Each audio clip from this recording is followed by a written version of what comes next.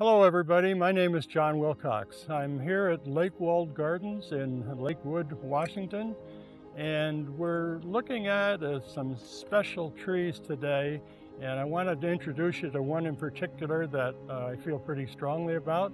Lakewold has a program going on right now about adopting a tree, and if you get on their website, which is lakewoldgardens.org, you'll find out more about what I'm talking about. But you know, trees to me are special entities that you can kind of get up and personal with. As corny as that sounds, trees will talk to you if you give them a chance and if you show them some interest and some respect. So join me now and we'll check into one of these really special trees. Now I know what you're thinking.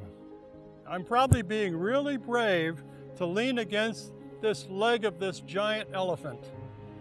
But you would be wrong. This is not a giant elephant, even though it looks like an elephant's leg, and it's truly a beech tree. In fact, it's a copper beech tree, and we have 3 of them here at Lakewold Gardens. This is one of the largest, if not the largest tree in the whole garden. And you can tell a beech tree just by looking at the trunk. So, like the elephant, you can identify a beech tree by its trunk. So notice how smooth it is, how medium gray, I guess I'd call that. These are trees that I remember back east where I'm from, people would write their initials in the trees. You know, Susie loves Frank or something or other. And we would never do that to a tree out here, especially one as beautiful as this Copper Beech.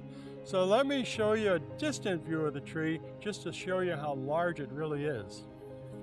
And here's the more distant view of the Copper Beech. Notice the copper color of the leaves, which are more evident the farther you get away from the tree. It's a magnificent specimen here at Lakewold, and I think it is perhaps the largest tree in the entire garden. And if you adopt this tree, we are not going to ask you to rake all the leaves that fall down every fall.